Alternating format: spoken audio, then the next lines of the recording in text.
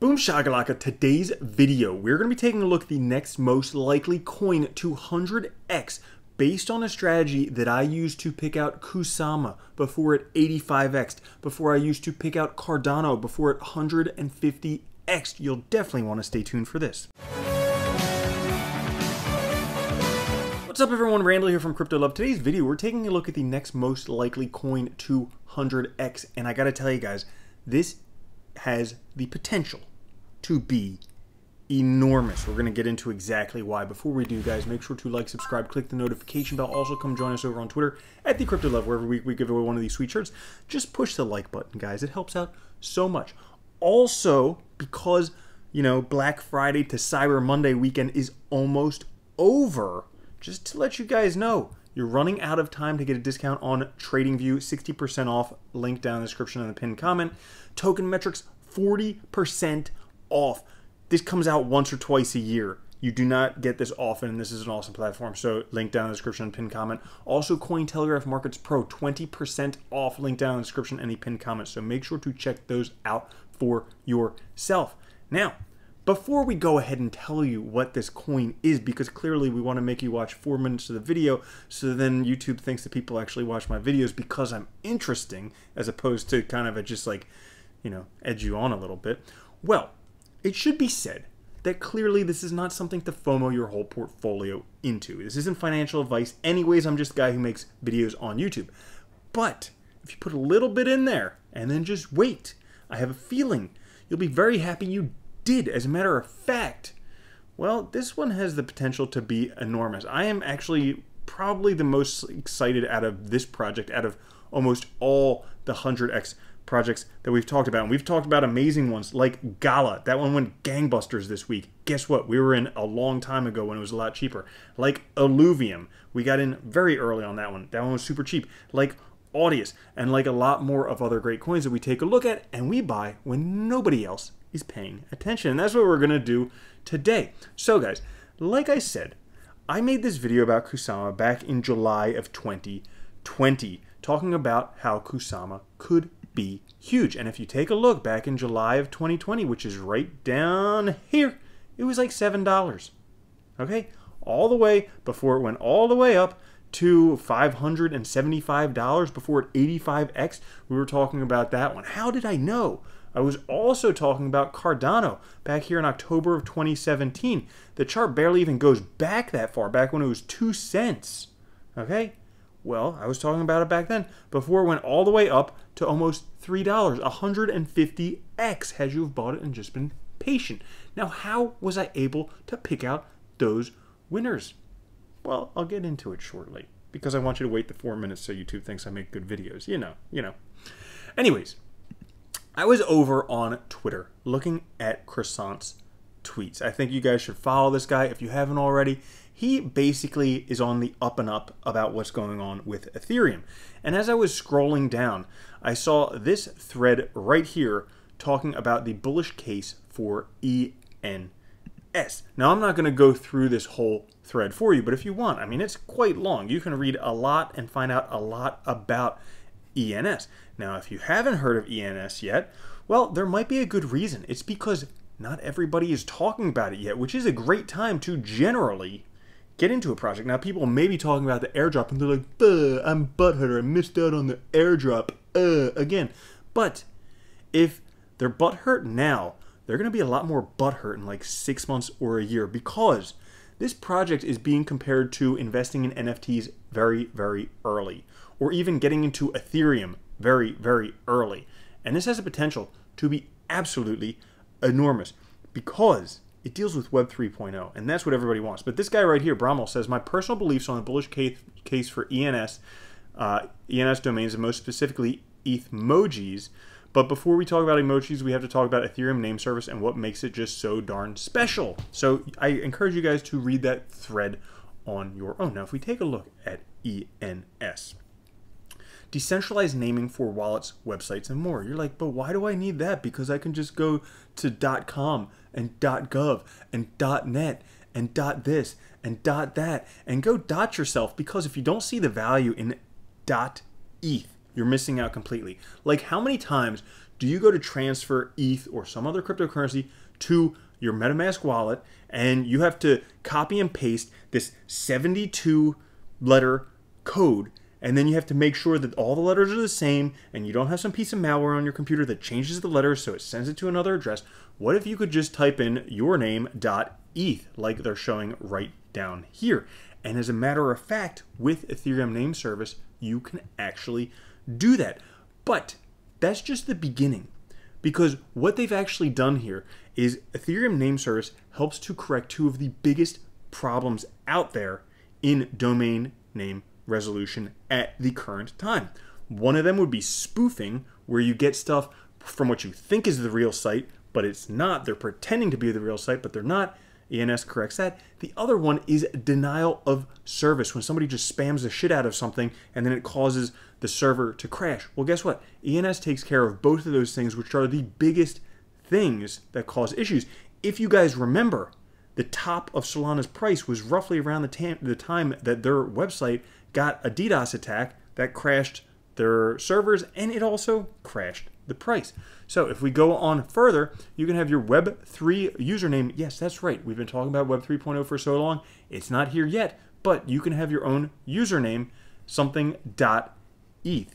It's the most widely integrated blockchain naming standard as of right now, built off of a very trusted platform. The #2 cryptocurrency potentially could be the #1 cryptocurrency in the next few years, called Ethereum. You might have heard about it. No, it's not one of those dog coins. It's a different one. Now, as of right now, 477,000 names, 330 integrations, 192,000 owners. One name for all of your addresses. No more copying and pasting long addresses. Use your ENS name to store all of your addresses and receive any cryptocurrency, token, or NFT. Decentralized websites, so launch censorship-resistant decentralized websites with your ENS. Upload your website to IPFS and access it with your ENS name. You can use traditional domains. The native name suffix for ENS is .eth, which has the full security benefits of being blockchain native. You can also use ENS with DNS names you already own. ENS supports most DNS names, including .com, .org, .io, .app, .xyz, .art. So you can actually still have your .com name, but it can be on ENS, which gives you the protection of the anti-spoofing, which gives you the protection of the DOS attacks.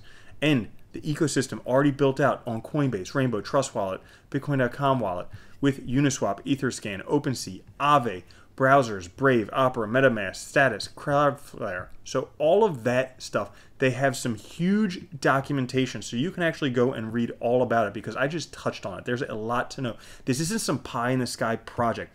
This is something that's absolutely huge, which brings me to how I was actually able to pick this one and why I think this one could be absolutely enormous. So if we go and meet the team, #1, they're doxed. Amazing, okay? That's so rare nowadays, because you just get these, dare say, shit coins that nobody's doxed. Nobody knows who anybody is.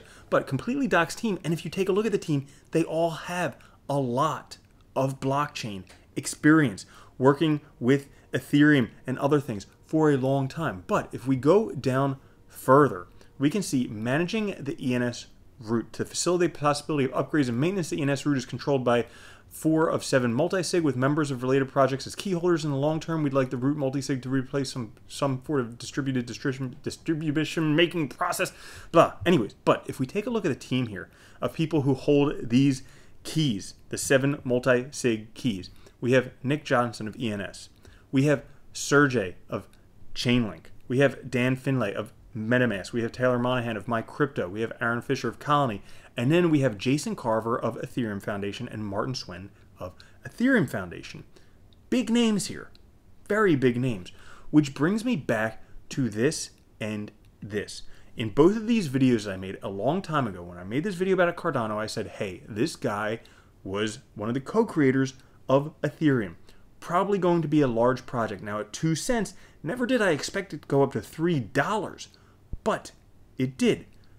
Also with Kusama, back when it was $7, I said, hey, this guy right here, Gavin Wood, he's co-founder of, or Gavin Anderson? No, Gavin Wood, co-founder of Ethereum. Well, this project's probably going to be big. Kusama and also Polkadot, probably going to be very big. And sure enough, 85x. Well, taking a look right now at ENS, we have a bunch of very involved people with Ethereum, a bunch of very experienced people with Ethereum, and a project that has a very awesome vision for what it could potentially do for the future of the internet. You have to remember, guys, that people love the internet. I mean, spend all day on the internet, and being able to resolve these domains without spoofing, without DDoS attacks, making it safer and easier for everyone, this thing has the potential to take off. So that being said, where could it potentially go? Well, first off, if we take a look at the chart right now, you can see that the price right now is a little bit of a bullish megaphone. So just kind of going up right now. But you can also see in pink here, this giant cup and handle formation, one of the top bullish patterns out there. Most predictive as well. Number 3 out of 30 some predictive patterns according to Tom Polskowski's pattern site. This thing is a very bullish pattern, has the potential to break up huge. So what's the potential we could be going to? Now, we're talking about Web 3.0. Well, Web 2.0 was a lot of things like global e-commerce. As we can see right now, we have $23.8, almost $24 trillion marketplace. That's huge. If we take a look at Ethereum name service right now trading at $75, market cap $1.5 billion. Remember, this is $24 trillion. This is $1.5 billion. So just a smidgen. Even if we take a look at Ethereum, Ethereum is almost $500 billion. This is just $1.5 billion. This potentially could be as large as Ethereum. Potentially. Because, hey, you know what? Decentralized internet. Thing of the future. So let's take a look at some potential price predictions for where it could potentially go. So first thing is people are comparing it to Uniswap because Uniswap had an airdrop. The price pulled back a little bit and then went up. Uniswap was $5 initially, pulled back to $2, and then went all the way up to $42. So if we take a look here at ENS, guess what? Price went all the way up to almost $80 and some, and then came all the way down to roughly $40, 30 some dollars, and now could be heading back up. So if it were to do the same as Uniswap, going from $2 to $42, we could potentially, from that bottom of $30 where ENS was, remember right now it's at $75, we could potentially see an 11x, making each ENS worth $817. That's a very, very reasonable estimate. That's not even putting it into like the top 10 on the first page or anything like that. That's probably just getting it onto the first page. So that's a very reasonable estimate about where it could go. But you guys know that Ethereum is building the worldwide decentralized computer. So what if for this worldwide decentralized computer, we have this worldwide decentralized Web 3.0 naming service called ENS? What if? Now, clearly, it wouldn't take the whole market cap of Ethereum, but let's just say it gets 10% of the market cap of Ethereum. Just 10%.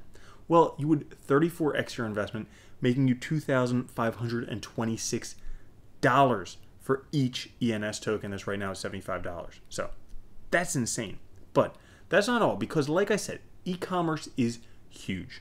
And, you know, who knew that people would adopt cryptocurrency so soon, that they would adopt metaverse so soon? Who knows? Web 3.0 could very well be the very next trend. And, well, already well-developed platform called ENS, Ethereum Name Service, if it gets 10% of that e-commerce number, now this one may be a bit unreasonable, but guys, you would 1,730x your investment, with each ENS token worth $126,000. So that being said, there is a lot of potential in this project. And this one reminds me very much of how Kusama was back when it was $7, of how Cardano was back when it was 2 cents. I think this one has the potential to be an absolutely enormous platform that's available on a lot of exchanges right now. It's not very difficult to get to, but nobody is talking about it at the moment. As you can see here, available on Binance, Coinbase, but right now, nobody's talking about it. I think this is the biggest sleeper crypto out there, the biggest hidden gem out there that everybody should take a look at. So guys, if you did enjoy that video, make sure to like. It helps out so much. Just push the button. Simple as that. Just like that. Just touch it, okay? Also, make sure before your time is up, before Cyber Monday is over, check out the deals on TradingView, on Token Metrics, also on Cointelegraph's Markets Pro. Links down in the description and the pinned comment. Thank you so much for watching, guys. I will catch you later. Have a great one. Love you. Peace.